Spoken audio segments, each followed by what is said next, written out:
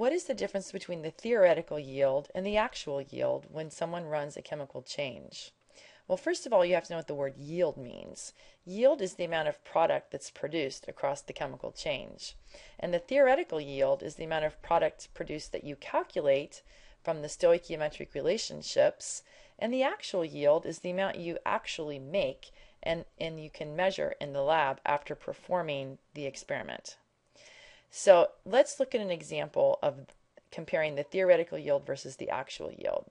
If someone ran this experiment burning butane in oxygen, the combustion of butane, how many grams of carbon dioxide are formed when 55.5 grams of butane reacts with 45.5 grams of oxygen? Well, first of all, you need to recognize that the theoretical yield is going to be the amount that you calculate, and you have to be able to do the calculation correctly.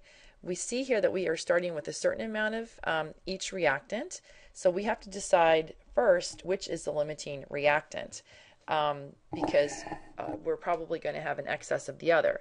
And to figure that out, you can just start with what's given and run a theoretical calculation across the chemical change for each one of the given reactants. In this case, we have 55.5 grams of butane, and we have 45.5 grams of oxygen given. Now there's a variety of different ways to figure out limiting reagent, but probably the easiest way is just to make an assumption. Assume that you have plenty of oxygen, calculate how much carbon dioxide would be formed from the given butane, then repeat the calculation, only assume you have plenty of butane and you have 45.5 grams of oxygen, and calculate how much carbon dioxide will be formed. Whichever gives you the less amount is going to be the amount of product that you form.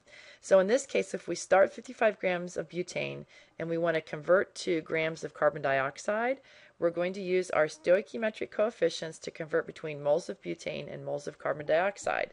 So in order to get to moles, we have to use the molar mass first to convert from grams of butane to moles of butane.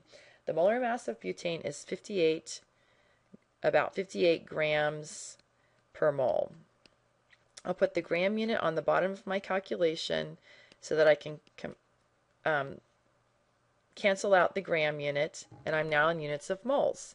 Then I used my stoichiometric relationship, 8 moles of carbon dioxide for every 2 moles of butane consumed, and now I'm in moles of the product.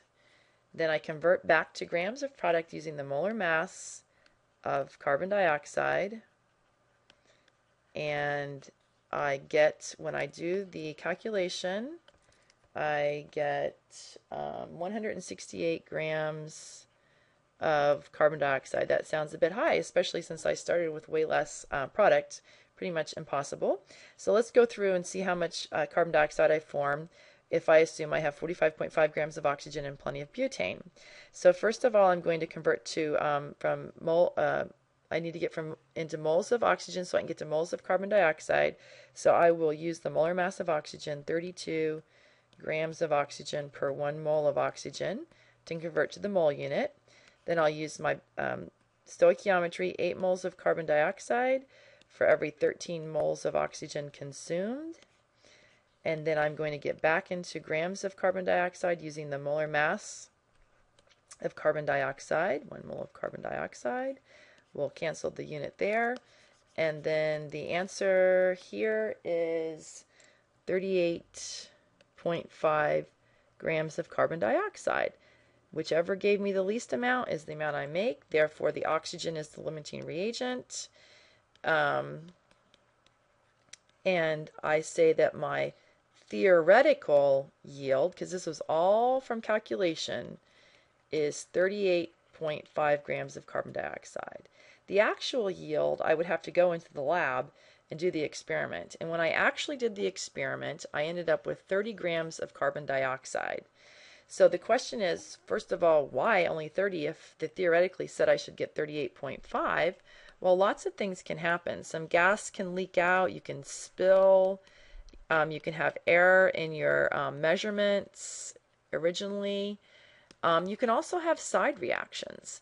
And in the case of the combustion of butane, I could imagine that as I start running out of oxygen, I start having incomplete combustion and have a side reaction forming carbon monoxide. So all kinds of things can happen to limit your yield below the theoretical yield. But many people report then when they do a chemical experiment or a chemical reaction, it's not necessarily an experiment, it's just running a reaction, I should say. The percent yield, which is the actual yield, how much you actually measured that you got, divided by the theoretical yield, if everything went perfectly, what you should have gotten, times 100%. And in this case, it's 30 grams divided by 38.5 grams. Let's see, let's write a little neater. 30 grams divided by 38.5 grams times 100% equals 78% yield. Not too bad.